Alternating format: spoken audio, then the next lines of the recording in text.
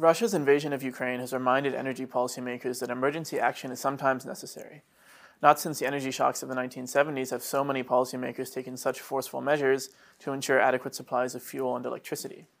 Europe did the most, quickly adapting to a huge reduction in gas imports from Russia and spending vast sums to protect households from rising prices.